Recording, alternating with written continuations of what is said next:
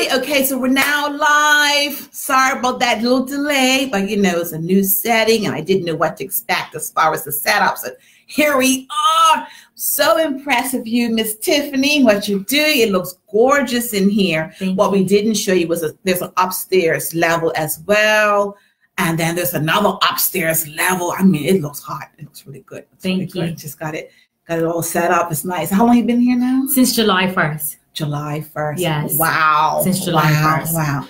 Okay, guys, I'm just going to jump right in. Now, you remember the last time we spoke with Mrs. Thomas, it was, I don't know, 3 weeks? Yeah, it was the end of June. End of June. End of June. Here we are. So, we talked about the clinical depression that we're seeing in trends right now with teenagers, young people. So Ms. Thomas was talking about that. So I'm giving you guys a few minutes to catch up. If you have any questions or comments about that, some of you actually approached me privately and said that you're dealing with that right now with your 16-year-old, your 14-year-old. And I was like, wow. And some couldn't explain it. It was just, I don't know, it was a matter of the teenager was checking out in the sense of they were no longer interested. Yes. And the sad thing is, it's my students. The sad thing is some of the students were, you know, trying, but all of a sudden now they're not trying.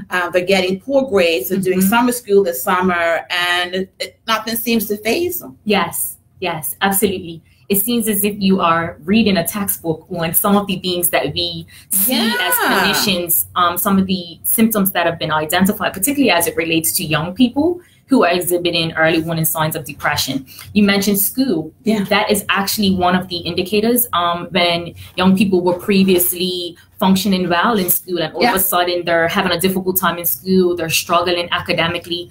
I don't mean, but even in some cases, Tiff, some of these students are just not even trying anymore. Absolutely. One of the other things that is connected to teenagers and depression is that they sometimes tend to be overly sensitive to criticism. So if you are having a hard time academically and the feedback is you're not doing well or your grades have dropped and these sorts of things, that only starts to reinforce some of these negative feelings that you're already having. Okay, hold that thought, because I have a comment for that one right there real quick. But I want to acknowledge those who are live with us. Hi, Charlene O'Neill. Nice to see you. Jennifer, I see you caught us this time. You missed us last time. Woo! Rosita, what's happening? Donna, nice to see you. Yashin, am I pronouncing that right, Tiff? Yay, Shen. Yay, Shen, okay. And Shuri. Or Cherie. I'm sorry. Right there. Hi, good to see you, Miss Buchanan. We'll go with your last name. We'll go with the last name, yeah. Whoa. Okay, Tiffany, so you're saying sometimes they, you know, they may feel the pressure. Yes. But how do you let them know, quite frankly, we'll have this, you know, frank discussion, like, look, your grades are low, like you're not performing, but you're going to graduate next year. I can't sugarcoat that. No, you absolutely cannot sugarcoat it, but it's the choice of words that you use. Ah, choice of words again. And the tone of voice. You know, tone of voice says more than what we say. Yeah. You know, we've always heard it is not what you say, it's how you say it. So I could say to you, I love you, you know. Or I could say, I love you. They communicate two very different things. They communicate a different level of intensity. So we as adults, it's a definite learning curve in how we learn to give feedback in situations when we're already feeling frustrated with our children. Because let's just be real, it is very frustrating. Yeah, and these moms are frustrated. Especially when you know what your child's capable of. And so if you're looking at it purely from the perspective of you're not doing your work and you're not performing academically, not considering that there may be something else going on there, then you are you're gonna respond from a place of what's wrong with you? You know how to do this, you know, all of those sorts of things, instead of saying, well, hold on, because what they really need in that moment is somebody to validate and acknowledge that something has changed, because they sometimes don't even have the language to attach to what it is they're going through. I guess I'm like my client saying something's changed. This child's been doing this all this time. I've had enough. So Tiff, how do we, so I'm dealing with single moms raising some sons and I have some challenges. Yes, and the characteristics. So how do we deal with that? The characteristics that show up in our young men are very different from how they show up in our young ladies. Yes. And just by makeup, girls tend to be more vocal and guys tend to keep things, you know, a little bit more in. But that's not good, bad, or indifferent. That's just they're different, right? And so one of the things that young people need the most is to feel safe. Okay. To feel safe in their space of vulnerability. Hey, Chris. Hey, Donna. Yes, very true. I already feel as if I'm a failure. I, as the person who's feeling these feelings, have absolutely no idea what's going on. It's as if it's come on out of the blue.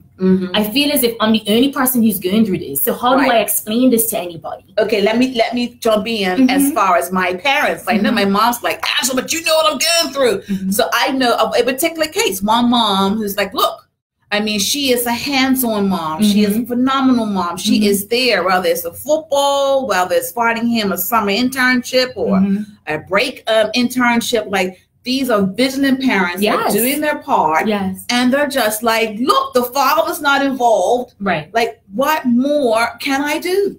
So if he's having these type of social, emotional changes, very distinct changes that this is not my son.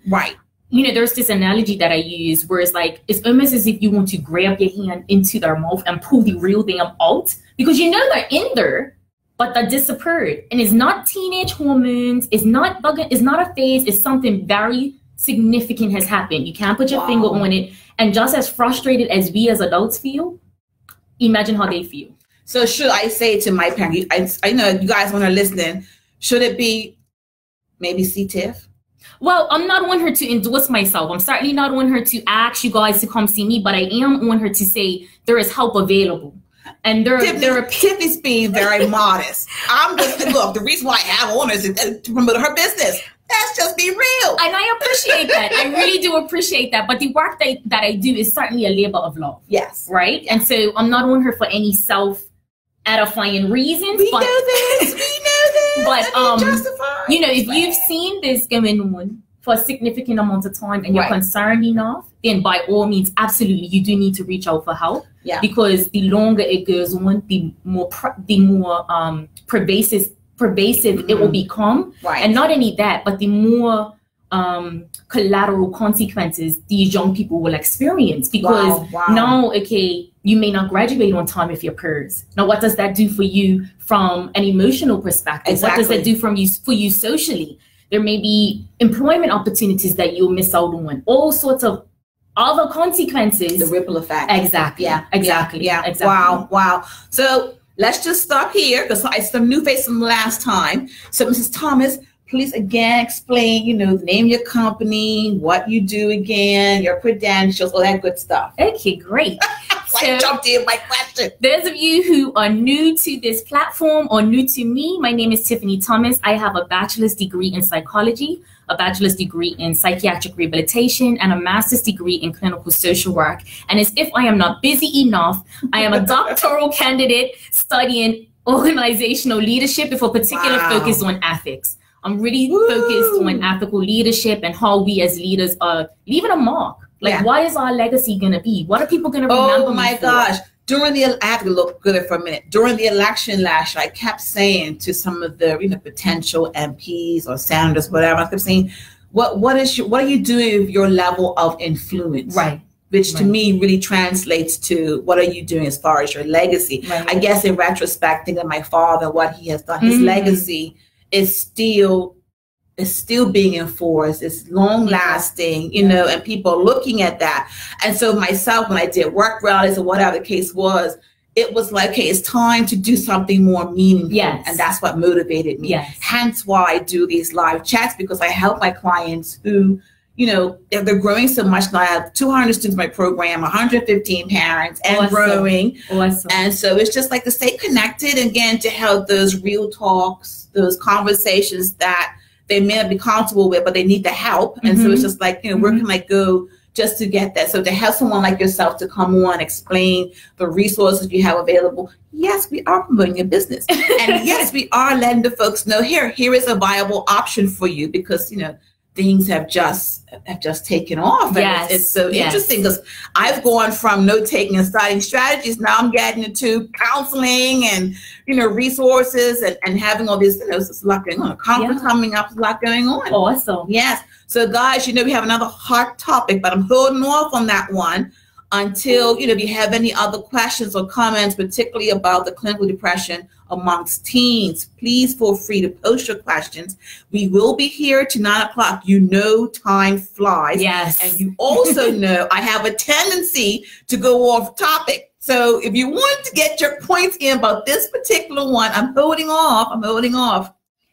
So I want to just jump on something that you said that really resonated with me. You said, you know, when you were doing the rallies and stuff with the lead up to the election, you wanted to do something more meaningful. Yes. And that's what led me to actually opening my own business. I was previously a civil servant, and I used to work at the Department of Court Services. Absolutely loved it. I loved working with the population, the offending population. Yes.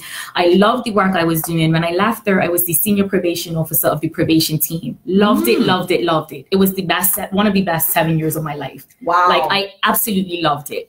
But for me, it got to a place where I realized, are we being impactful?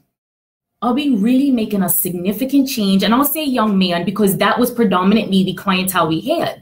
We did have young women on probation, but for the most part, a large segment of the population we had were young men. Wow. I'm like, what are we doing? We're missing the mark somewhere. Especially you were saying before, you were seeing it's very generational. Absolutely. So the moment for me when I was like, okay, something's got to give, was the moment when I had a father as well as a son on probation at the same time. And I was like, is something going on? Wow, like that really struck me. I was not to a place where I was far removed from what was going on. And I was just like, oh, wow, this is what we do. I wasn't just turning my wheels. That really struck me. Of course. And I'm saying, like, this father is on probation with his son, not for the same offense, like not for an offense that they committed together. It's just by happenstance that they're on probation at the same time. So I said, you know, I started to really search about like, okay, how can I be more impactful? And it wasn't about me, but it was just like, how can I give my gifts to the community in a way that will be more significant? Yeah. So I decided, well, you know what? Let me look at education. And so I left. I loved that job, as you can tell, right? So when I left, I went to education, and I was working as a school counselor, another job that I really enjoyed. But I realized that the impact was very limited, narrow. Yeah. So I may impact Angela, but I wouldn't necessarily impact Angela, Donna, Tiffany, Sarah, Susan. I wouldn't impact all those children because it was very minute in the level of influence. And can I also say, I'm just asking the question, but I'm looking at the bigger picture, right? Yes. When you're saying you were in the court system and you saw a father and a son. Yes. You know, basically going through the same situation. Yes. So as a counselor, you're probably thinking, I want to get to the root of the situation, and wasn't probably allowed to do that. Well, no, I was allowed to do that. The drive was twofold. It was, what's the root and how do we change the system? Yes. That was what it was. And so in the role of a school counselor, that's not my remit. You know what I mean? I'm not the chief commissioner of education. Like, that's not my remit. I'm not an educator. So I realized, okay, but I had to go through that process to see, okay, where are the gaps? Yes. And where we can't come into contact with our young people. Because as a probation officer, I used to say, how could this guy get to 20 and he can't read? Like, why wasn't he red flagged? Those sorts of things. And it's not to say he wasn't red flagged, but it's like, how did we get her? Tiffany, I'm shaking my head because I'll just share the story. I had a case. I've had 3 in my workshops, and I've had, and they were boys. Yeah. And they were M2, M1, and the other one was S2. So I had observations. One of them hadn't done any Spanish yet, and I'm like, you're S2. The M2-year-old wasn't reading fluently. And the M1 was, acting out because he could not read. Yes. Could not read. And you will see there's behavioral problems when children are struggling academically. Yeah. And when I had the family come in to observe, everyone was in denial. Oh, Miss Young, he needs to. I'm like, no. Not about focusing, one like that. He is illiterate. Right. And I'm glad that you said that, because sometimes we're quick to label our young children with certain titles when it's not necessarily the end all be all, and it could be something underlying like illiteracy. It could be dyslexia going undiagnosed. It could be all sorts of things. But it takes a parent or concerned adults who are around to be able to pick up on those things and curry enough to go the extra mile instead of just settling with is not focused. Yes. And it's a lot of work, parents, to be a vigilant parent, to be someone that is going to look beyond the surface as far as what your child's presenting in their behavior and what they're saying.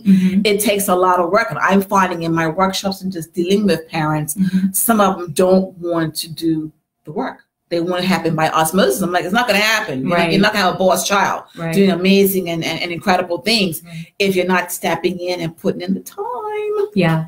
It's a full-time job. It really is. So after much deliberation and just soul searching and just thinking like, okay, I have these gifts. Yes. How can my community benefit from my gifts? Because I really do think if you're the member of a society or a member of a community, you have a responsibility to leave it better than how you found it. Oh, my dad used to always say, "Number, have a heart for the community. Have a heart for," That's fundamentally one of my beliefs. Absolutely. You know, just what can I leave behind that left my community in a better place? Yeah. Because I care about my community. I'm Bermudian. I'm born here. You know, like this is my home. And like you say, I've actually heard in different funerals a bit morbid, but when they say that dash, from the time you were born, live the dash. Live the dash. I like that. Live the dash. What is your dash? Live the dash. Live the dash. Yeah. So I finally decided, you know what? This is not my purpose. Like sitting here in this office, I remember the day as if it was yesterday. I was sitting in my office at the school that I worked at. And I was like, Tiffany, be honest with yourself. This is not your purpose. And this is not what you were created to do. You know it's more. I was literally doing the work with my eyes closed. Like, because it was, you know what I mean? So I'm like, this isn't my purpose. And I finally said to myself, the longer I sit here in this seat that is not designed for me, I'm preventing somebody else who was designed to sit here from walking in their purpose. Wow. So I left. I had to make the decision to leave because when it came to me like that, I was like, somebody else really can be impactful here because they were called to do this. They were designed to do this. Okay, so when you left, there was no plan B. There was a plan B. Okay. So the whole time I was working, you know, in different organizations, I was seeing clients on the side. Now, people were approaching me, hey, you know, I want to work with you in private. I want you to see my child, you know, those sorts of things. Yeah. But I didn't necessarily have the time to devote to it wholeheartedly. There was one home school who would contract with me to see their students on an as-needed basis. Okay. And so that was a really cool opportunity, right?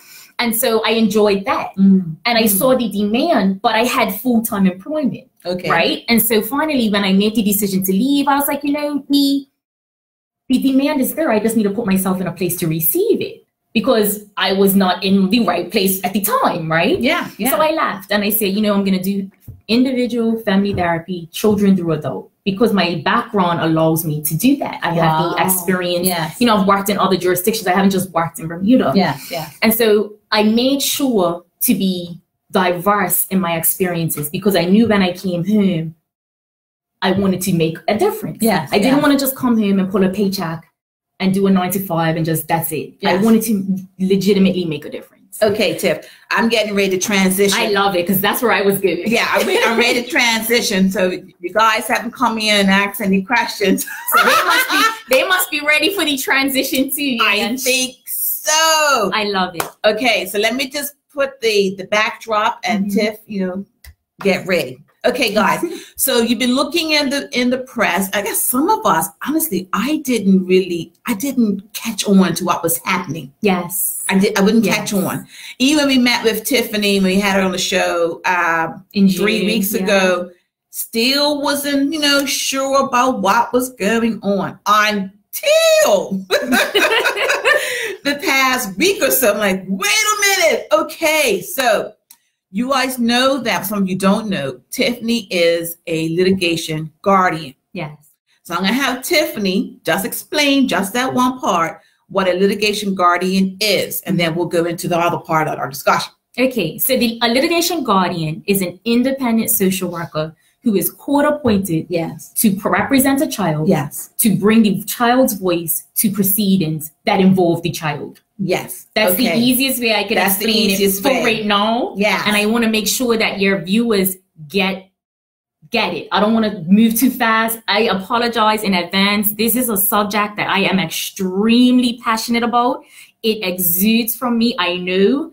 And I say I'm sorry, but I'm really not sorry because I'm really passionate about it. Yeah. And I see the benefits and I see the consequences of it not happening. Yes, absolutely. Absolutely. Guys, I got my phone. So if you've been watching the press, there has been a lot of talk about children's rights. Yes. Hence why the discussion, the topic for tonight is protecting our children's rights. Yes. Now, in our discussion with Ms. Thomas about 3 weeks ago, we were discussing, her role as litigation guardian, and she was sharing with us that, in the past 4 years of her doing this and being appointed by the courts, she had not been compensated. Well, yes. Sarah Roberts jumped on that. So I'm going to put that pocket, I'm going to hang that pocket right there. I remember Ms. Carmichael was outraged. Yes. And Ms. Nikita Shields and Patty Woolridge. Yes. We were all upset. Yes. So I'm going to just hang that one on one topic. Okay, that's one part of it. Now, earlier in the year, I think it was April, where there were about several charities that basically took a case. Yes. And they launched a case basically saying that the children should have some form of representation in majority of cases, because litigation guardians are basically appointed specifically or selected in specific cases. So that case actually was arguing. So the legislation that I operate under as a litigation guardian is the Children Act 1998. Yes. Specifically Section 35. Yes. Now, Bermuda's Children Act 1998 is a direct replica of the UK Act. Who would have thought? I gotta give it back to before Ms. Thomas gives her, her part of it, so I can give you all the speed. So that was happening in, basically, I think it was in April. Yes. The puny judge Hellman had said in June that yes, children should have representation, but he didn't feel that a payment was basically a requirement, was basically a discretion. That's not what he said. Okay, so what he said. So this is when people need to be informed. Yes. Because we already know that media gives us what they can print, right? And so there was a full judgment. So what was printed was not the full judgment. It was excerpts of the judgment. And so what was printed was children have the right to representation, right? If the government can afford it, right? That's what was printed, right? So who that thought the part two. But in the Children's Act, correct me if I'm wrong, though, there is no legislation in there that says that the court has to pay. It doesn't say the court has to pay, right? But there are guidelines that govern legislation. So then Bermuda adopted the Children's Act from the UK. We adopted just the Act. So it was as if we adopted the skeleton. Right. We didn't adopt. Hold that thought right there. Hold that thought there. So if you saw in the article I posted yesterday from Bird News, where Minister Michael Weeks had said that they were looking at it, it was part of their throne speech back in September, that they were going to try to put some order around this whole litigation guardian thing. Okay. So that's being looked at. So all this is happening, folks. So now, Mrs. Thomas, if you saw also in the paper, was it Friday? It was in Saturday's paper, but I actually released it to the press on the 18th of July. Okay. So I suspect that may have had something to do with Minister Weeks's response. Of course it did. Of course it did. Of course it did. So basically what Ms. Thomas did, based on the ruling from the judge Hellman, she basically sent the email to the premier and expressed herself. We'll talk about that as well. And that is very interesting, because now it's looking at, okay, for me as someone layman coming in, it's making me question, okay, well, how does this all fit into the bigger picture when you have these different departments? You have social workers, you have the Department of Child and Family Services, and it's just, okay, so how does all these players fit into this bigger picture? So that's what I'm hoping that you one of the things that Justice Hellman ruled, which was not printed, but is in the ruling, and it's a public ruling, is that children have the right to representation. Yes. And if we continue to breach that right by not giving them representation, we are breaching their human right, and we are infringing upon their welfare. Okay, he said in very specific terms, and this is a direct quote. Okay, that's fine. He said, if we continue to not allocate funds to this, we're only frustrating the current system. Okay, that was part of his ruling. So it wasn't just, well, they get it if we can afford it. It was, no, this is not right. But he didn't, and one of the arguments that was presented in that case was make a declaration that government needs to fund it. But he wasn't so certain that the court had the autonomy to say, Premier Bart, you need to allocate X amount of dollars to this initiative. You know what I mean? And so that's part of some of his ruling, and I certainly can't speak in depth about it because there are some more things going on. But the legislation is very clear. Yes. There are children who, if you fall into this certain category, you are entitled to it, period. No questions asked. Okay, but in that category, but hold on, Tiffany, in that category, though, I'm trying to understand, then what is the role of the social worker, like all these other departments, what is the role? And then we're bringing in a litigation guardian. Like how do we understand all these different players? So the litigation guardian solely represents the child. That's it. The social worker for the Department of Child and Family Services is a civil servant. They're a representative of the government. So they're limited in what they can say and do. The litigation guardian comes in and says, listen, this child needs X, Y, Z. I'm not bound by bureaucracy. I'm not bound by budgetary constraints. I'm simply saying this is what Johnny needs in order to be successful. That's where the difference lies. So for example, let me give you a live example. Hold on, but don't social workers also say what the children require? I love it. Thank you. I'm asking the question. I've had an incident. You know, I have so many stories. So I had a client, and the recommendation was for a certain type of treatment, right? And the family was opposed to this certain type of treatment. They were very adamant, we do not want that. So who recommended the treatment? I'm getting there. Okay. We had a meeting with the family.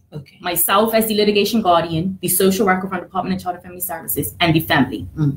The family says, no, we're standing on our ground. We do not want that. So the social worker says, okay, fine, it's off the table. I won't bring it up again.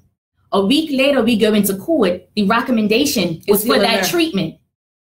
This social worker couldn't even look the family in the eyes. And in that instance, I knew she doesn't have the level of autonomy that I do, because she gave them her word that we won't have this conversation anymore. But obviously she works, you know, there are strategic plans than her. So she's accountable. No, I'm not saying they pushed it through, but maybe when she went back, they were like, no, you know, we don't agree. You really do need to go ahead and push this. And that's unfortunate. Keep in mind, this type of treatment was voluntary, but you're looking for the court to make a court order. Historically, that would have happened. Listen, historically, that would have happened.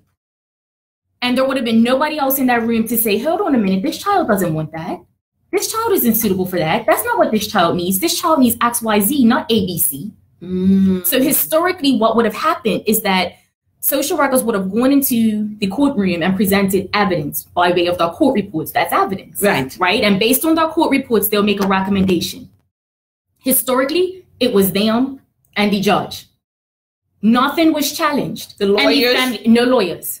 So families didn't know they had the right to these. And so orders were being made that had a really significant impact on our young people. If I don't know what I don't know it, you know. Well, of course not. That's and so I can't say, well, hold on, my child, I don't know how, and keep in mind, ain't not in the room. The parents, they can be in the room. Sometimes they come, sometimes they don't, but you don't know your rights. And keep in mind that, and I'm saying this, you know, in general terms, but for the most part, the families that come into contact with the court systems who are qualified to receive this service, they've been involved with the system for generations. So they generally have an inherent distrust. They already have an expectation of what this process is going to look like.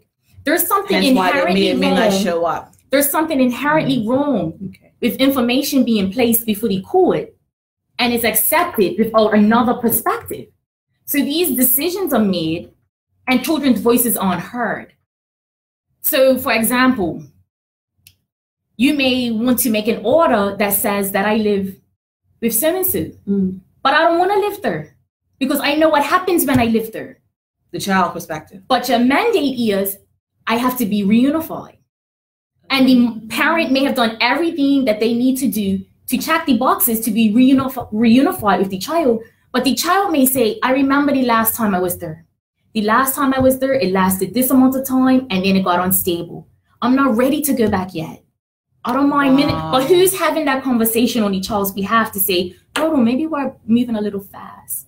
Let's look at some other alternatives. Can we potentially consider this? Can we potentially consider that? So am I naive in thinking that the social worker is not having that discussion? No, I'm not suggesting that they're not.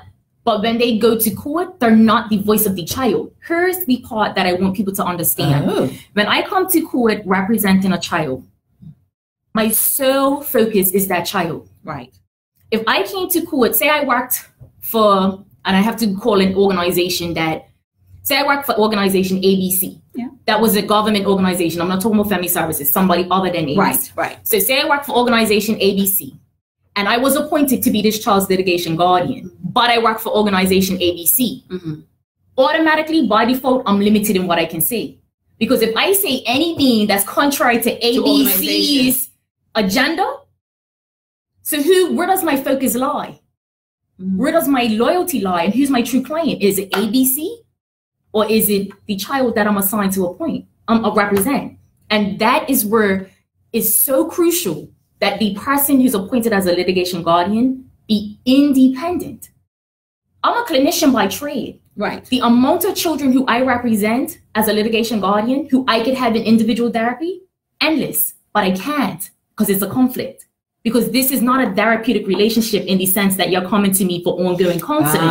Okay. That's how clear the guidelines are regarding how you operate as a litigation guardian. Okay, so in Minister Weeks' article yesterday, he was saying that the draft changes will include implementing a panel, a council that basically be monitoring and managing the oversee of litigation guardians. My question is, are there other litigation guardians outside of yourself? Are there others who do this as well, or you're just as far as I knew until recently, I was the only one. It's been rumored that there are other, but I can't say for certain. Okay. But in 2014, it was understood that I was the first appointment. Now, keep in mind, the legislation changed in 1998. Right. And it took us to 2014 to respect the child's rights. Right.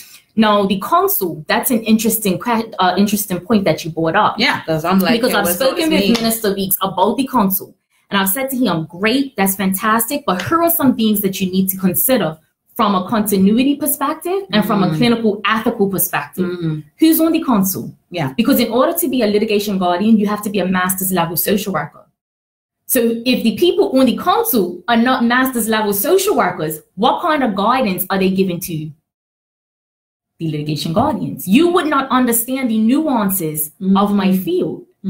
Counseling and social work are two different things. That's why they have two different degrees. Right. That's the first thing. The second thing I said was, because they have to be master's level social workers, they have to be independent of already existing organizations. Why? If I'm sitting on the council and I'm employed for Child and Family Services, where's my focus? Well, yeah, where's the objectivity? Where's the objectivity? Where's the independence, right? The other thing I said was, with regards to the council, who is the council accountable to? If it's a minister, is that minister got a background in social work? Because how can you think and say, council, you're operating ethically? How can the council filter down and say you're operating ethically if you don't have the intricate knowledge that it takes to operate as a social worker? So if Bermuda is, from what I understand, from what I read in the articles, it appears that we are basically looking to the UK for, guidance and a formula to operate. Yes. So in the UK, what do they have in place as far as a council? So the UK, they have an organization called CAFCASS. Yes, that's CAFCASS. CAFCASS is an independent, standalone organization that is contracted to provide litigation guardian services. Okay. So remember I was saying to you how in Bermuda, we adopted the legislation. Yeah. And that was the skeleton. With legislation comes rules. We didn't adopt the rules. So we don't have the skin to put on our skeleton. And I just want to jump in. That just seems to be the pattern in Bermuda. We tend to it tends to be laws that are implemented and they're always half. Like they're not fully thought out and made sure they're implemented right. I mean, I just bring it up as an example. I'm not putting a judgment, but I look at the example, pathway to status. We had the strikes in 2016, and yet the real issues still have not been addressed, just saying. And so now to see that this was implemented back in 1998 as far as Children's Act, and here we are now in 2018, and we're just now considering possibly implementing a council, and then questions are being raised about who's going to basically manage the council, who will be on the council, Right. who will be directing and making sure that their decisions are actually ethical and that good stuff.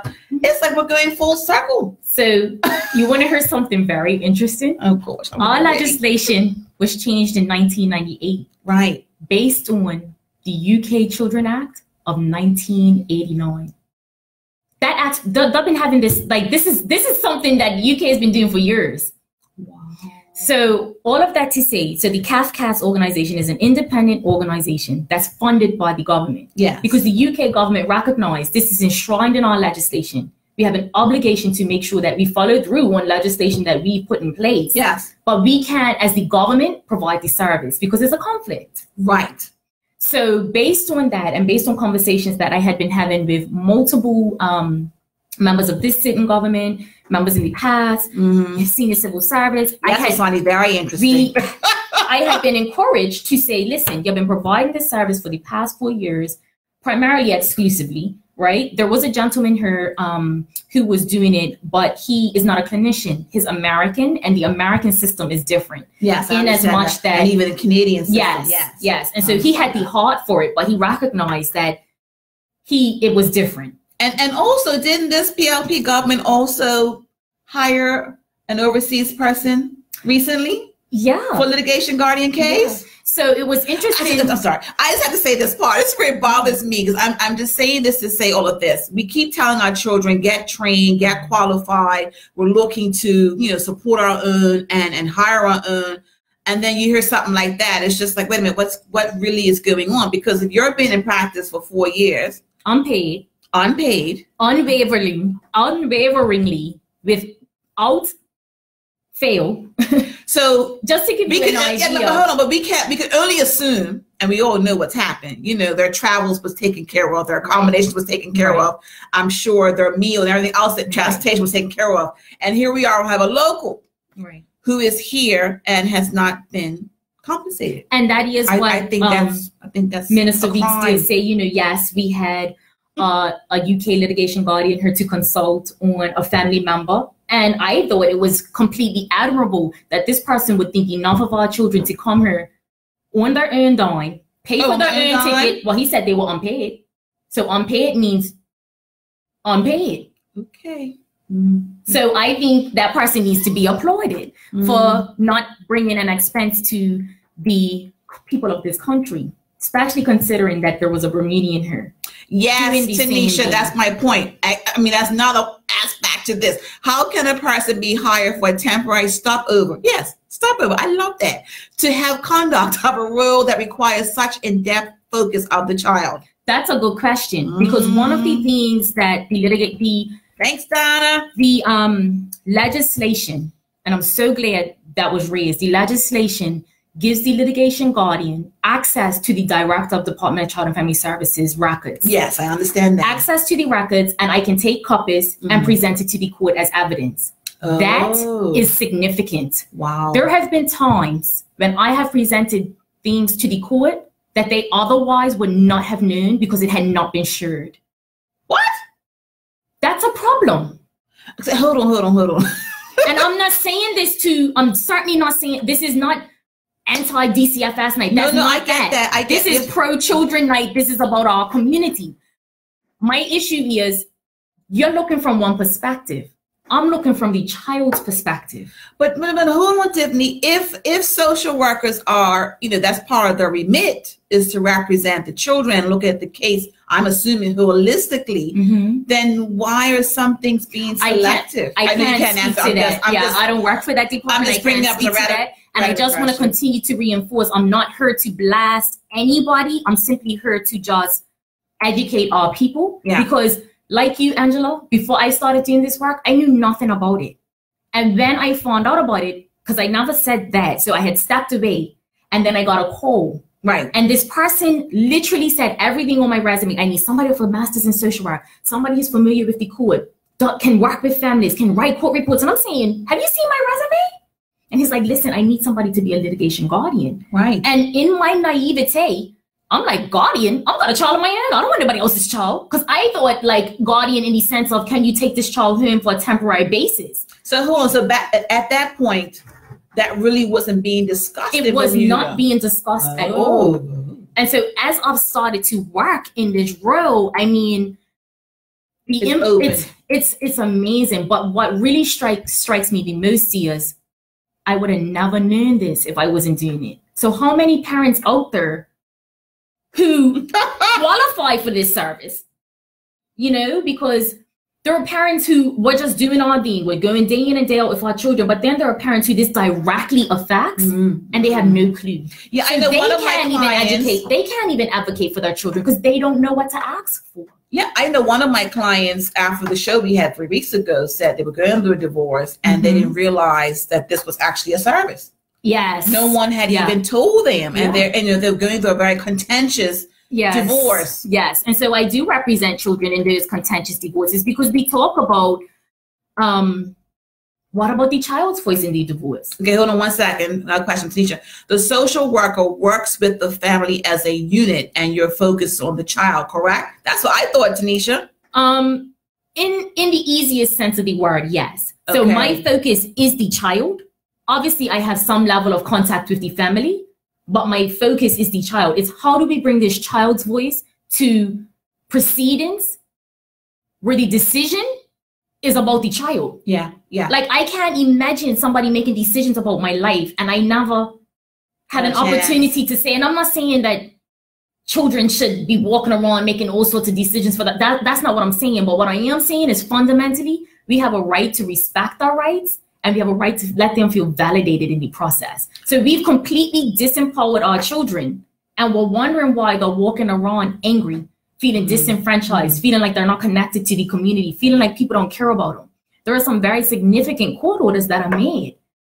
Sometimes families aren't consulted. Sometimes children aren't consulted. Sometimes you're not even told this is what we're considering. And I'm not saying good, better, indifferent. It just is. Okay, so hold on. Let's go back. I want to go back. You said you did speak to Minister Weeks, particularly about this council. So I would like to know what was his response when you basically raised those 2 key questions as far as, you know, who will be selected to be on the council, their qualifications. That's the 3rd question. And then basically as far as who will be overseeing the council. And if it is under the minister's remit, then how is that looked upon with their background? Because it's an accountant. But not only that, I was saying, you know, ministerial positions are political appointments. Yeah. So the government of the day could change, the premier of the day could change, or the premier could decide to shuffle his cabinet. Yeah. What does that do for continuity?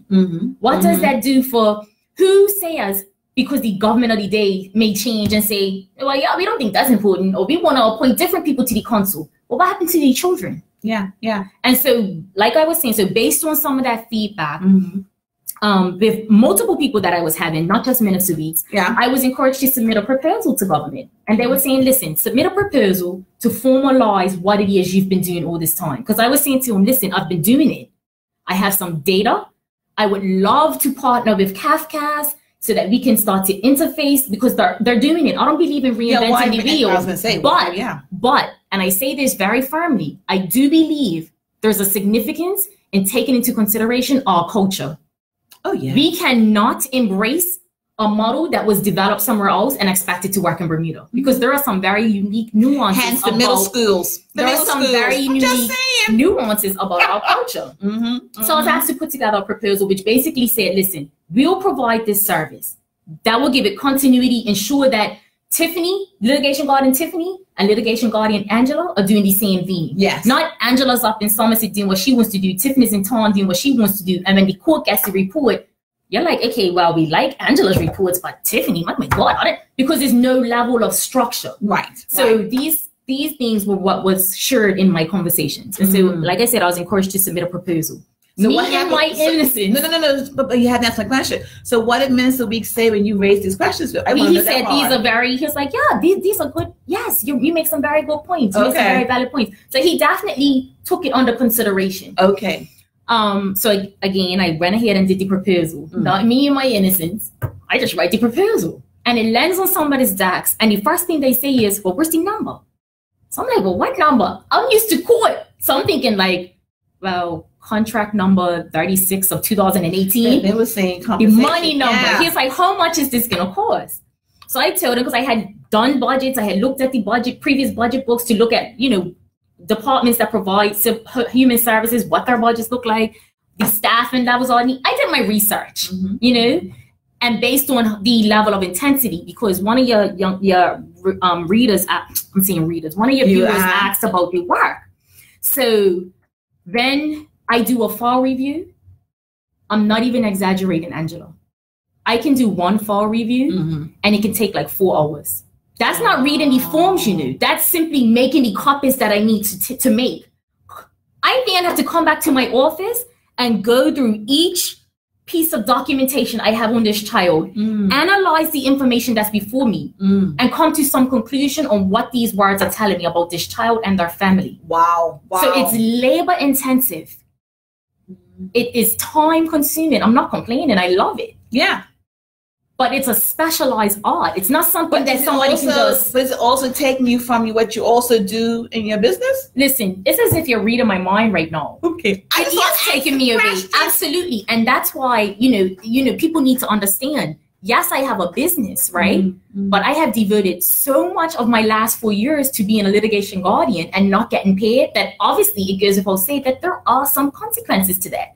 There are some direct financial consequences to that. Absolutely. I was in court last week for one case that lasted 3.5 hours. Wow. But I have a standing private client. Private clients pay. Right, of course. I missed that appointment. So I'm sitting in court for 3.5 hours, not getting paid.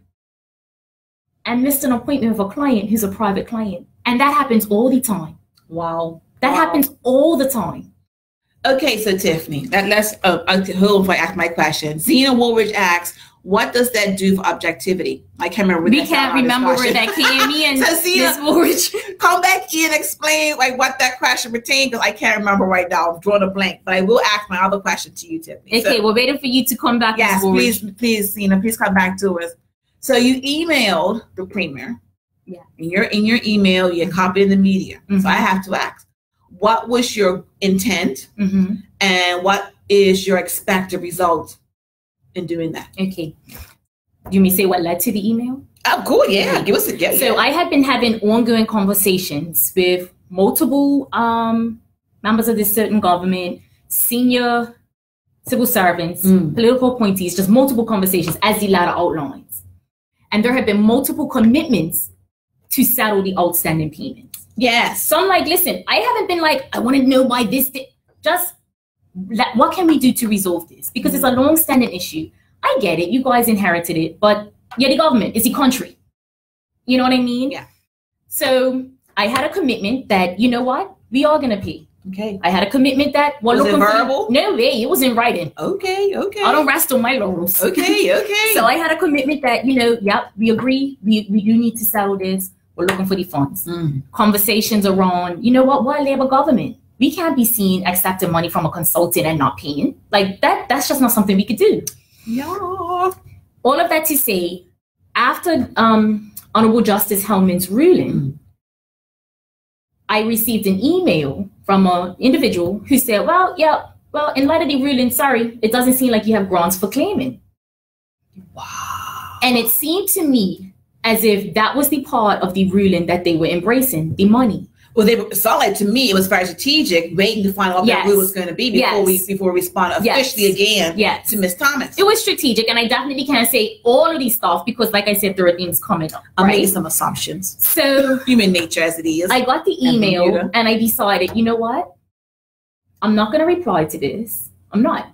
I'm just going to let it sit here for a minute, and I'm going to see what I have to do next. Right. Meanwhile, simultaneously, one member of this sitting government said, listen, email this individual and request a meeting with the premier. Okay. So I said, okay, fair enough. They said, he needs to hear from you directly.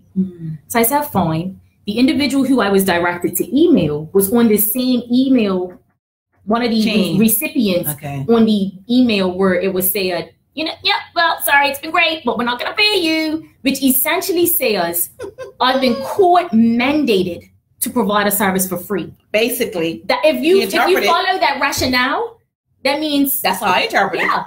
So meanwhile, like I said, I was having this side email with this person trying to see if I can get a meeting with the Honorable Premier. So I emailed the person and I'm like, listen, just following up, I haven't heard anything. The reply from that person was, you need to speak to this person, the same person who just told me, yeah, sorry, we're not going to pay you. So I said, okay. So I waited about maybe a significant amount of time because I don't believe in being impulsive. I don't believe in just being emotional. Okay. And I drafted the email. And the reason why, it was a letter, it was a formal letter. The reason why I sent that letter to the Premier was because nobody was talking for the children. For me, nobody can ever assassinate my character and say I got into this for the money. Well, hold on though, Tiffany. You have the charities. Yes. That launched that case because they were, I'm assuming, they too felt that they were speaking on behalf of the children. Right. They were speaking on behalf of the children from the perspective of protect our right to this service. They knew that they couldn't provide the service because, again, the objectivity. Right. Right? Right. And so there's already a recognition from established human services providers in our community that's like, these children need this. We can't do it because there's a conflict, but they have the right to it. So all of that to say, and what people don't know is that part of that movement was driven from young people, from children who received my service. Really? These children said, we're not looking for any financial damages. We just want to make sure nobody else has to go through what we went through. Wow. Because when I got involved with them, they were older teenagers close to aging out. You age out at 18. So there was an altruistic nature to it for these children. Because I'm like, wow, the Human Rights Commission joined. The charities joined. Because people legitimately saw. So how did the students initiate that? The young people? I'm not sure about the intricacies around that. I can't really speak to it, but they were joined as parties, which means like they had an interest in the outcome. Wow, hats off to them. So what was I saying? What was your question? I lost my train of thought. I was saying to you as far as what was the ladder. Yes. And so behind the reason why I sent the ladder was because you was getting the history behind the ladder. Because I was saying, hold on. Somebody needs to speak for the children of this country. Yes. Somebody needs to say, hold on, like our children are entitled to this right. And we should not be infringing upon it based on what we finances. Not only that, but based on what we may value. Legislation is not value-based. It's black and white. You are entitled to X. Not if I think it's important, you're entitled to X. No, but in this case, the legislation will basically enforce that you get paid because they can continue just send you cases and saying, well, you know, the ruling said. I don't know about the legalities around that because I'm not a lawyer. Right. I don't pretend to be. I'm a social worker. But what I will say is that was the heart behind my letter. And I have been trying to get a meeting with the Honorable Premier, and I have been redirected to somebody who this individual knew was not interested in this service. Right. And I was like, what about our children? That's what making the point. It's like people can just say, well, the ruling said. Yeah. And throw their hands up in the air and say, well, the ruling said. I firmly believe, because I'm doing my doctorate, right? And so I believe in research. I firmly believe in empirical evidence guiding program implementation. Like, when are we as a country going to get tired of saying, this is what we're going to do, but we have no evidence to support the implementation and no evidence to support the ongoing progression of this program or this initiative? So all of that to say, over the last 4 years, I've kept statistics. That's part of being responsible as a human service provider. And I've been able to look at these statistics and analyze some things and say, wow, well, this is interesting, or this percentage of my clients have a background in or have a family history in mental health. Right. This percentage of my clients have a family history in substance abuse. This percentage of my families, when they aged out, they ended up involved with the criminal justice system. I was going to say, all you can of see these the results. things exactly. Right. All of these things, the numbers don't lie. So, okay, my question again was basically, so what was your end result or desired result sending in the letter to the Premier? So that the people of this country can become informed, and so that they can speak to their elected members of parliament in their constituency and say, listen, like, we must ensure that this happens. So basically to raise awareness. And educate people. Because this is the thing. I've been doing it for 4 years, and I realized if I don't start to publicly raise awareness, I'm becoming part of the problem. Yes, you are. And so I was like, okay, enough is enough. I'm had enough of these closed doors meetings. I'm had enough of these email conversations. Mm-hmm. The public just has no clue. Right. So my other question, that's what I was asking you earlier, are there any other litigation guards? You say you're not sure. Yeah, right? I can't say for certain. So I was just wondering, I'm just trying to think of a way, I guess, to make your voice even more powerful. Like the same way the charities got together and they raised concerns, like, is there a group of litigation guardians? I can't speak to that. Right now it's just you. Yeah, Looks I can't like really it. speak Wow, wow. Zena, what happened to your question? I know you should ask the question. Because guys, we have, just under 20 minutes left. Looks like it. My goodness, time has gone.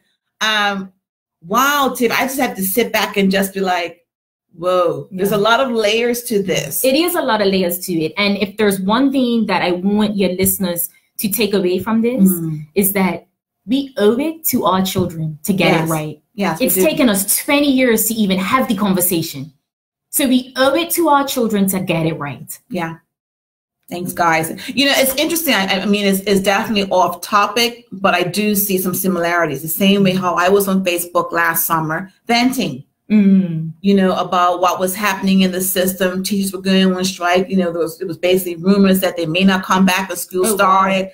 All of that was happening. And I was just like, hey, what can we do, to get involved to help circumvent that? Because nobody wants to have their child not be able to start school they're supposed to, especially single parents. They have children, right? Absolutely, who take off of work or whatever. And I truly believe work rallies definitely force some things to the forefront where the government and the change of it came. They had to look at some things, and we got the attention to the point. Colonel Burge had to take basically all of the staff on parks and listen, we're going to put you all in, and helping out and getting the grass cut, because all those things. So I see, Tiffany, what you're doing is definitely raising awareness. It's definitely got most of us saying, wow, all this is happening, and how, we have to keep our pulse on what's happening, particularly with our children and who the key players are. So I'm hoping that, something comes of this very positive. Me too. And I will say this as well, because it's easy to say, well, you said screw up, I said. It's easy to say, well, my child's grown. You're absolutely right. Children always become adults. Right. So what is it we're seeing in some of the adults that could have been stemmed in childhood? 1 second, Tiffany. Zena, all I see is what does that do for objectivity? And I can't remember where that part came into. I'm asking for clarity. Where does that fit in with our discussion? So if you could just put a little more to that, that'd be great, because I'm not sure where that fit in our discussion. Okay. I'm sorry, go ahead. That's okay. So yeah, even if you may be the mother or father of adult children, it still impacts you, because these children grow up. And how are they going to function in our society? What is their quality of life going to be? How are they going to contribute to our society? Well, I think it speaks volumes that the children that did raise this concern, they're about to leave the system. And for them to say they don't want the younger ones coming in to face what they went through. I think that was that for them, recognizing like, I have to make a change. Right. I have to, do something different. That's great. Okay. Tanisha says, how does your service as a litigation guardian affect the child's education? That is a fireball question. So the litigation guardian is independent. I'm not a civil servant. Right. So if I have a young person who is entitled to a full-time public education and they are being denied that, then as the litigation guardian, I have those conversations. I had a case recently where we were struggling with that very issue, and the social worker was pounding the pavement. I mean, she did an amazing job advocating for this child. Right. And finally, when she realized these people aren't listening to me, you know what she did? She walked into that meeting and she said, I'm not fighting you anymore. I'm not fighting you anymore. Wow. You're going to have to deal with his litigation guardian. You're going to have to deal with his lawyer and his litigation guardian. Okay. I am not kidding. Wow. She said that on a Thursday. He started full-time education on a Monday. Wow. That's the power of independence that these children are entitled to. Wow. Because when a litigation guardian is appointed to a child, they're also entitled to a lawyer. Yes. I'm not a lawyer, so I can't look at the legislation and say, okay, well, this is what the legislation says about X. My perspective is welfare. That's the paramount perspective. What is in the best interest of this child to protect their welfare? Right. I then say to the lawyer, this is what they need from a welfare perspective. And the lawyer says, well, this is what we can do to put in place to protect them or to get their needs met, all of these sorts of things. And so the litigation guardian actually assists with closing the gap that exists in some ways. And there have been long-standing frustrations, you know, where people are like, we've been talking about this for hours, we haven't been able to do anything. So my question is that, Tiffany, based on what you just said, how does a parent feel? I'm just being, I guess, like a battle word, devil's advocate. If I'm dealing with a case, and my child is in this situation, so I've got my lawyers involved, the social worker has lawyers. Yeah, the lawyers involved, right? The social workers involved, and then the court says, bring in a litigation guardian. So what happens in that case if that parent's like, wait a minute, somebody else is involved in this thing? Believe it or not, the parents don't usually have lawyers. Oh. Yeah. So once the litigation guardian got involved and the legislation gives appoints a lawyer if it's needed, right? But the litigation guardian, absolutely, it has to happen. Right. The parents don't have lawyers. So once the litigation guardian comes with a lawyer, the Department of Child and Family Services now comes with a lawyer. Representatives from the AG's chambers, not private lawyers. The mom or dad doesn't have a lawyer. They may sometimes, but they don't always, right? Interesting. Yeah. So, but so, you know, they may make an application for legal aid or whatever the case may be. I'm not really sure because the child is my client. Right. And so I'm very clear on keeping the boundaries clear, right? Because I don't want there ever to be any confusion or any inferences or any allegations. I can give you guidance, but your child is my client. Right. Believe it or not, they're relieved. Okay. They're relieved. Because keep in mind, these are cases that have been involved with the system for an extended amount of time. That's what I'm saying. So the first thing they say, 90% of them, where you being all this time? Oh, Lord. And then when I start to explain to them my role, and I'm like, you know, the legislation changed in What? Well, my child was born in 2003. So they should have had this? Oh, what? Lord. My child was born in 2014. Wow. Yeah. Wow. Somebody said to inbox her. Yeah, that's your cousin. Masani. I don't have Facebook. Honey. Oh. I'm probably the only person on the planet. No, you're not. There's probably like you. Dinosaurs. My company has a Facebook page. So if you inbox my company, then we will get it to you. Yes. Absolutely. Thanks, Julie. Very good question. Yeah, I mean, wow. I'm just trying to absorb what you just said. Yeah. Yeah. Because, wow. That's, oof. Exactly. And then we wonder why we have pause. And I say young men because socially, that's where we see the issues with our young men. Yeah. But we wonder why we see them walking around angry, not wanting to connect with the community, feeling as if the street is their family. All of these things come from somewhere. They don't just come out overnight. We wonder why they have no value for human life, let alone their own. I'm going to say something to you and it's going to sit well with you. It's going to definitely say, Oh gosh, I say this. My little heart can't take all this. I say this very often because I want people to make the connection. I'm not suggesting that the litigation guardian is the be all and end all. Right. I am suggesting that it closes some of the gaps.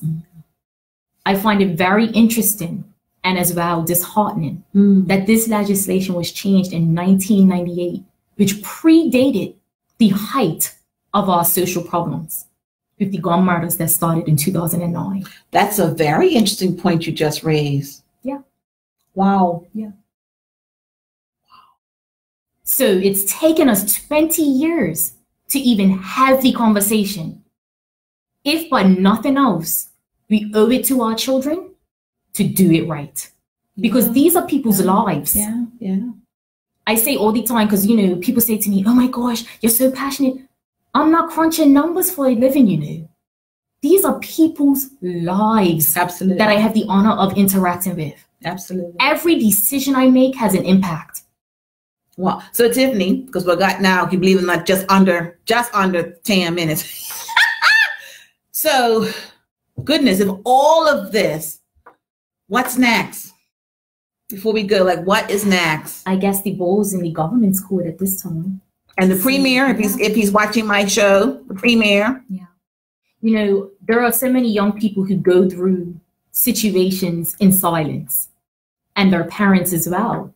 The parents do not have, or have very little avenue to go and say, I need help. Right. You know, I had a referral come to me from SCARS. This young person had experienced a horrific incident that no young person should ever have to deal with. Mm-hmm. They were violated in a way that they should not, a young lady should never have to go through that. I'm assuming it's something sexual. Yes, it was a sexual assault. I'm going to call it what it is, because you know, we have these pink elephants in the room that we don't want to talk about. That's why I'm like, what was it? And so the person went to SCARS, and SCARS said, contact Tiffany at Therapy Consulting Services. And so I said to the person, I said, listen, I'm actually court appointed. So I can't go into court as the voice of your child, but what I can do is provide you with some support. Okay. And so they never knew if the perpetrator was in the community, if he was on bail, when he was going to court, all of these sorts of things. So they could have popped up at the grocery store and seen this individual. I said, listen, I'll deal with this. So I started to go to court just so that I could find out, okay, well, today they were there for mention. It's adjourned to this day. Yes, he's still on bail. Very little things. Okay, well, now it's going to be sentencing. Now this is happening until the end of the simple things that we may take for granted. And they didn't have a lawyer, I'm assuming. Listen, well, the child was the victim. So you don't need the lawyer. Who needs the lawyer is the defendant. No, I mean, as far as the parents, they had no one as far as a that's legal not advice to guide them through. No.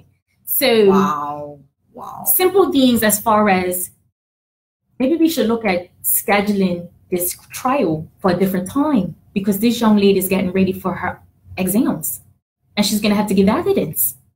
Oh my God. Simple things like that, right? And so all of that to say, I never even met this family. I don't need to know you to be able to impact you. And so when I say to you, like, I believe that as being a part of a community, I have a responsibility to leave something impactful. Like, I challenge everybody to say, like, what am I doing to make Bermuda different? What am I doing to make Bermuda a better place?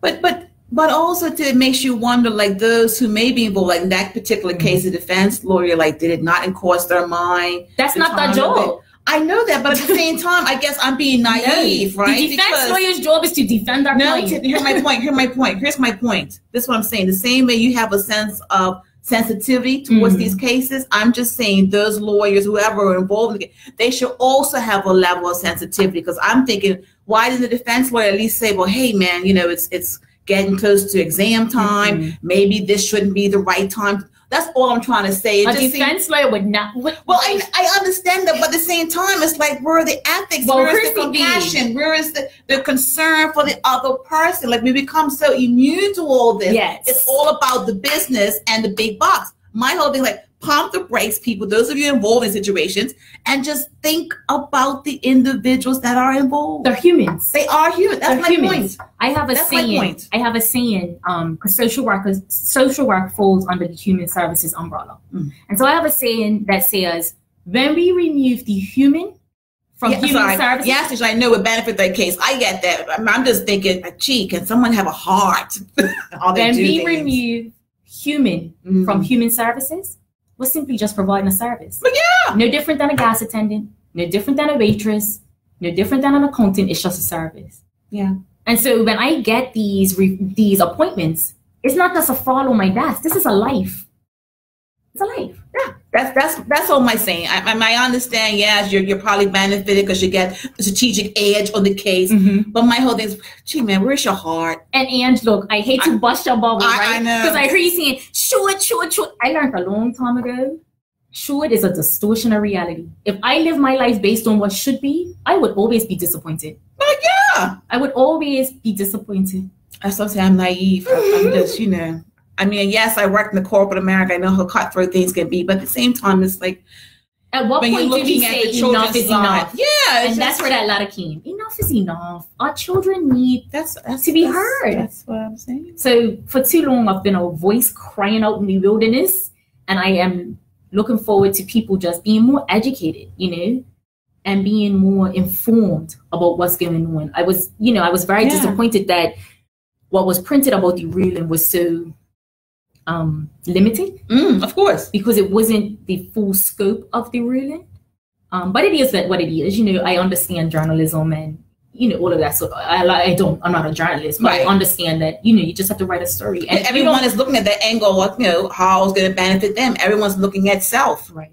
And how it's going to benefit them. So, yeah. I get that. So, wow. So we have what? How much time left? 6 minutes. That time flew. Oh my gosh. Well, again, I go back to what I said earlier. I really hope that, all of us, like myself, I saw those articles in the paper. I didn't really pay any attention until we had our meeting. Yeah. Our show per se. And I was like, oh, Litigation Guardian. Oh, hey, that's another article. Oh. And then it started piquing my interest. Yeah. So all that to say, Jim, I hope that from this, that, these questions are answered and something, since the ruling is public, can you post it? Oh, that's a good question. I would have to get a copy of it. The lawyer who represented the parties, so the lawyer who represented the charities and young people and the Human Rights Commission, has the full ruling. So I would have to get a copy of it. So it's not in the public domain somewhere? Well, usually when rulings are made, they're posted on Supreme Court's website, but it hasn't been posted yet. I wonder why. So make some noise, people. I wonder why. Wow. Yeah. Okay. Any other comments, guys? Before I do my commercial break, for Ms. Thomas. And again, her business is Therapeutic Consulting Services. Tiffany, explain, where you're located now and how to reach you. So we are currently located at 53 King Street, which is right next door to the fire station. We are in the beige color building. At the roadside, you'll see Oxford Learning Center, and our entrance is at the back of the building. There's a little gate, people. It's a little gate. You got to go. It's open right there, right? Yeah. So go through the gate and go to the back door. You have the buzz to get in. Yes, because we really, what led to the move was the increased need for privacy for our clients. And so we had to be mindful of where we chose the location as far as the proximity to court, and making sure that people felt safe when they came here. It's a beautiful facility. Once you get it all set up, it's very nice. So we can't wait to welcome some of you here, and we look forward to your continued support. And thank you so much for this platform, Angela. I am grateful. Well, I'm honored to have you on. I mean, you opened all of our eyes. My goodness. Okay. Heather Marshall. All right. Tanisha put side eye. Exactly, Tanisha. I believe that it's not only a physical need to change things, i.e. laws need to be updated, but a big part is changing mindsets. Yes, totally agree. Many times parties, departments involved in looking after welfare of children do not advertise that a guardian is even an option. Yes. I mean, two of my clients told me this. A mindset of a guardian being a positive thing needs to be embraced. And what steps can the everyday, what steps can the everyday person do to help Tiffany with her cause of awareness? You mentioned talking to your local MP. Okay. Anything else? Outside of talking to your local MP, I would just say continue to spread the word. Therapeutic Consulting Services does have a Facebook page. So I would encourage you to jump on there, follow us, and see some of the things that we're doing in our community. You're absolutely right, Ms. Marshall. They don't mention it, which is another concern of mine, because the legislation that the Children's Act, it speaks to the director's role, the director of Child and Family Services. And the director's role is to have oversight of the children's welfare. Yes. There hasn't been a case where a social worker has walked in and said, this child is entitled to a litigation guardian. That's no different than advocating because your child needs treatment or your child needs specialized education. So you're absolutely right, Ms. Marshall. You hit the nail on the head that there is a need for increased public awareness. And if you don't mind, Angela, I do need to publicly state and thank. Of course. There are 3 lawyers who have been working with me pro bono. They have not been paid. She got it back. Thank you, Jesus. She got it back another way. They're doing it pro bono, but they, the government knows they do need to pay for them as well. And those lawyers are Mr. Saul Dismont of Marshall, Deal and Myers. He has a heart for vulnerable populations. Wow. Miss Katie Richards, who is the director at Chancery Legal.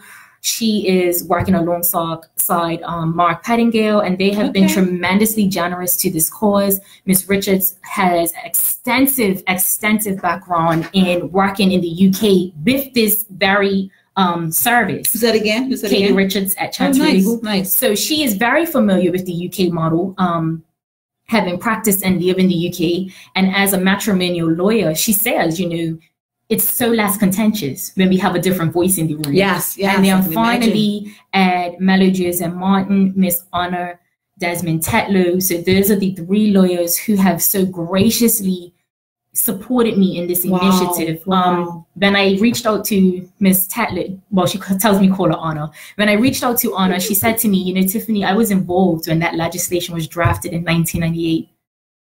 She said, I'm disappointed that it took so long, but I'm happy that we're finally here. And so for her, it's almost come full circle.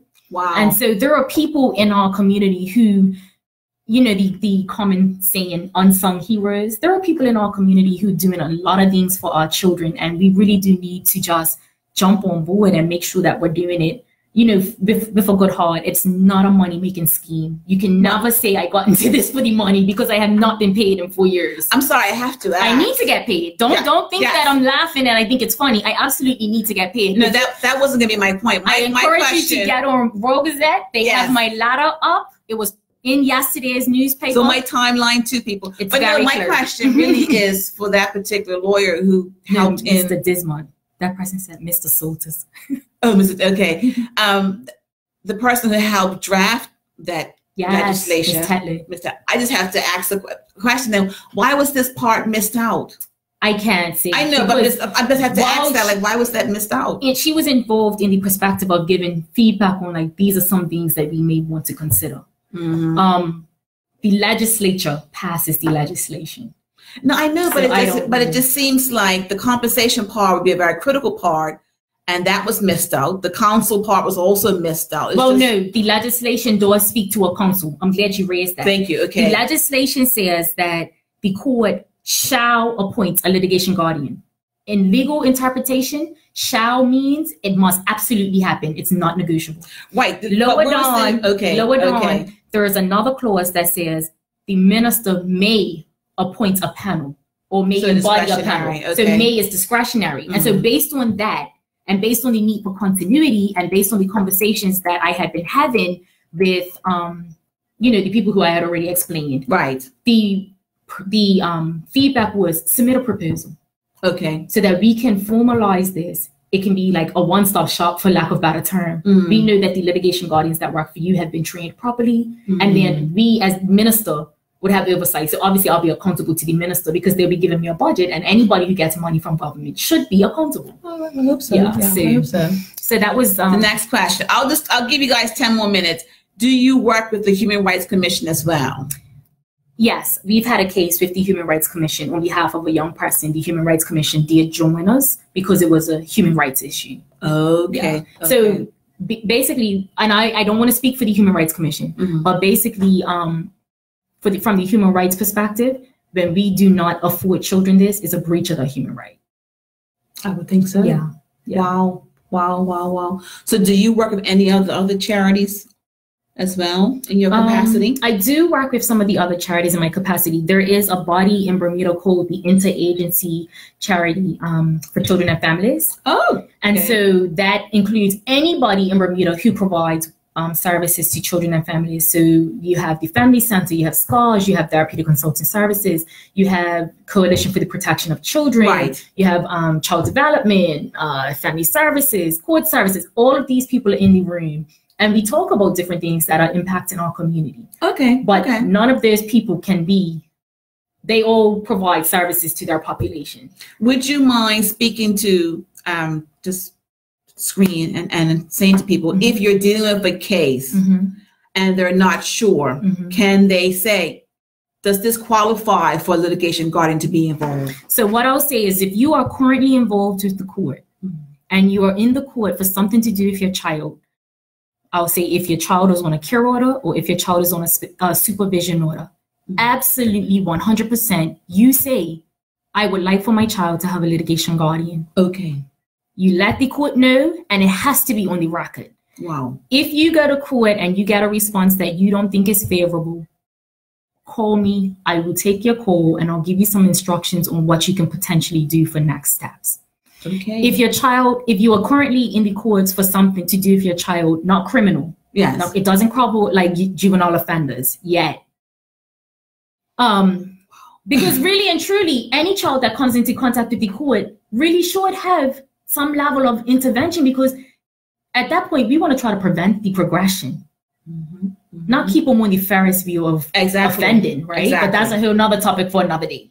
Lord. So if you're in court for anything to do with a matter and, decisions directly impact the child, ask the court. Okay. There you have it, parents. Ask. Ask. For those who came in privately who are going through divorces, ask the question. Yeah. Is this something that will qualify for a litigation guardian? There you go. There you go. Yeah. Okay.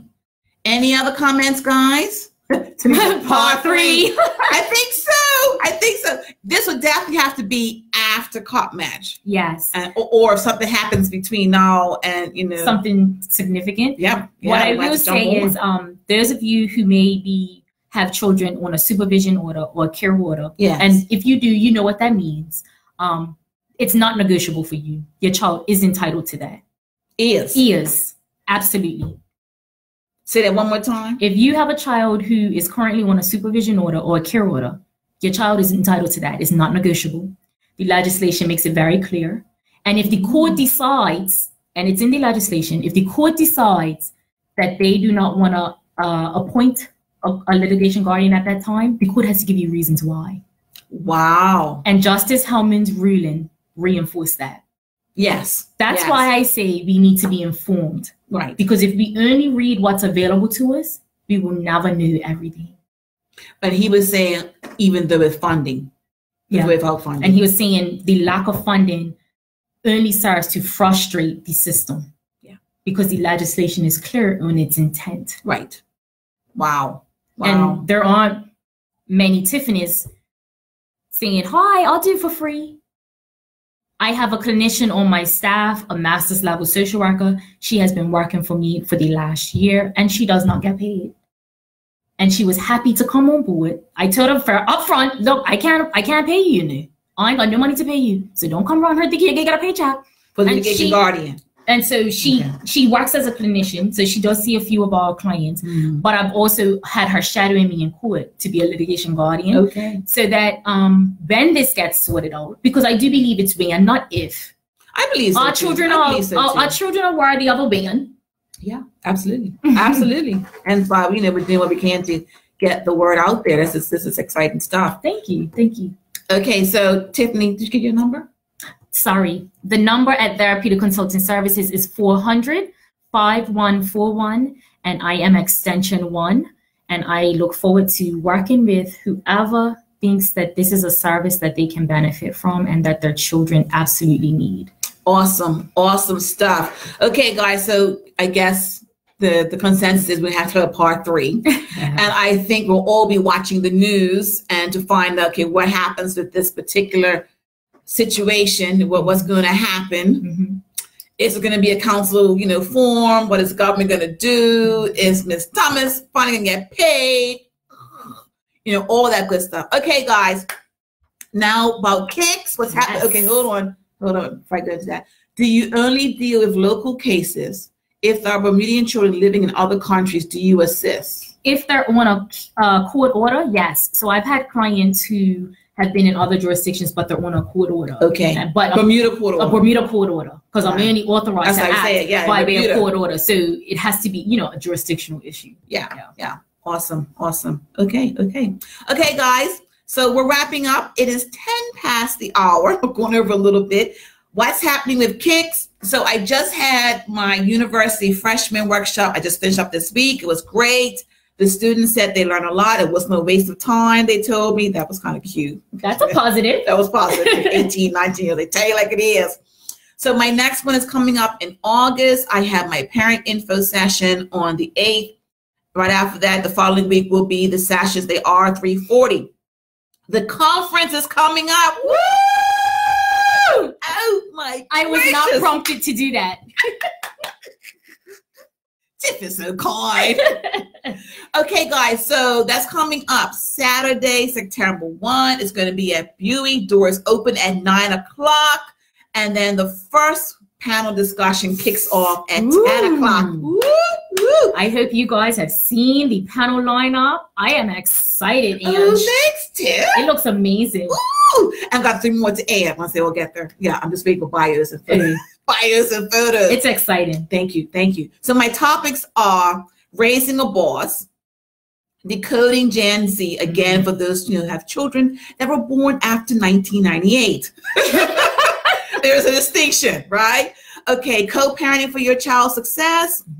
Oh my goodness, the other one is Boys to Men, code for AKA Mama's Boys. Yeah. And then Daddy's Girl. So right now I have 25 guest panelists. Some are my clients, some are not. I have 2 clinical psychologists, Awesome. 1 psychiatrist, the senior executive, stay-at-home moms. I have the gamut. I am so excited, so blessed, so humbled by all of this, just to have them on board. So you guys, you missed the special. So now the regular ticket price is $55. Patron tickets are $85. That includes, regardless whichever you get, that includes continental breakfast. You also have a light lunch, afternoon refreshments, and there's snacks in between. And there are also door prizes. In addition, I will also have an exhibit booth of KICS resources. Basically, those individuals who have organizations that are youth focused and helping to develop leaders. So they'll be on board in the lobby area to talk about their services and how they can help you, because the theme is developing the whole child. I love it. Yes. So you can go on my website, kicksystems.com. You can buy tickets exclusively on my website. Just register right there and then. You will get, on the day of, we will have also a list of who's registered, so you get your conference pass. There will be no ticket sales at the door. I believe your tickets are going to be sold out before that point anyway. I know. So don't come to the door because you'll be disappointed. Really, because people like Angela, I'm coming. Just gotta. I'm like, okay, fine. I know after cop match it's gonna be on and popping. You know how the How we are. say, stop coming and come. Just get your ticket to avoid disappointment. Yeah, it's going to be. I mean, it's so. I'm so excited, but everybody's just like, I can't wait. I think why people are so excited because there are going to be parents sharing their personal experiences with everybody, and we all can get a chance to ask questions and comment, and that's what it's all about. For me, it's just basically sharing, laughing, inspiring, encouraging. Like, you are not alone. It sounds like it's going to be empowering. Yeah, we're all trying to do this thing right. I love it. Raise, healthy children. And I really want to encourage those young parents. You have the young ones coming up. I can't remember what they call your demographic, but they're another name too. After the Gen Z. Just so that you can learn from the mistakes that we have made ourselves and empower you. You do things differently, think differently, how we talk to our children. Some of that stuff has come from model behavior. I can admit to that myself. What we see all the parents do, or just those in our families, like, it's quite common to cuss and carry on and just go crazy. No, we can't do that. We can't do that. It doesn't yield success. No, it doesn't. It doesn't, right? And then also I have my refresher workshop for those who've been through my note-taking starting strategies workshops. There's a refresher for my students who are going back. A little brush up, that's 2 hours. That is September 8th. And then my regular, most popular workshop on note-taking starting strategy starts on September 22nd, okay? Awesome. So all this stuff's on my website. Check it out. I've got a YouTube channel. I am Facebook, I'm Twitter, I'm Insta, as the kids, I'm Insta. So you can keep up with the ones that's born after Jan. I'm trying. You can teach me a thing or two. Oh my gosh. So guys, again, thank you so much. Yes, very informative. Thanks, ladies. Part 3, it's coming. Looking for, thanks, awesome, Julie. Thank you. Are you going to be live in Georgia? And Sonny, something's coming. I don't want to announce it yet, but something's coming. Just know Angela is definitely a gadget girl. I'm definitely one for technology. I like to be tech savvy and keep up. So, but get your ticket. I'll just leave it at that. Get your ticket. All right, guys. Thank you so much. We will have a part 3. I will have Miss Tom. Hopefully we have some exciting updates for the part 3. But that's what I'm saying. This is definitely turning out to be a series. Your audience is amazing. They are. They are. They're amazing. They are. They're amazing. They are. Thank you guys. Again, Facebook, I have my Kicks Systems page, my Kicks Parents page. This is my private page. And then I have the Kicks Live Conference page. I have my shirt to share. Oh, you gotta come this way. Oh, good. I'm so silly. My shirt. But anyway, you couldn't see it. It's amazing. Take my word for it. It's amazing, guys. I'm biased. Pink's my favorite color. Shell's my pink too. Okay, guys. Good night. We have one way over. Tiff, again, your number one more time. Again, Therapeutic Consulting Services. We are located at 53 King Street, right next door to the fire station. And our number is 400-5141. And my extension is extension 1. Okay, guys. Good night. I give you an additional 15 minutes. We are out. Deuces. Loved you guys. It was amazing. Be blessed. Have a wonderful week. And be safe over the cup match holiday. Bye. Bye.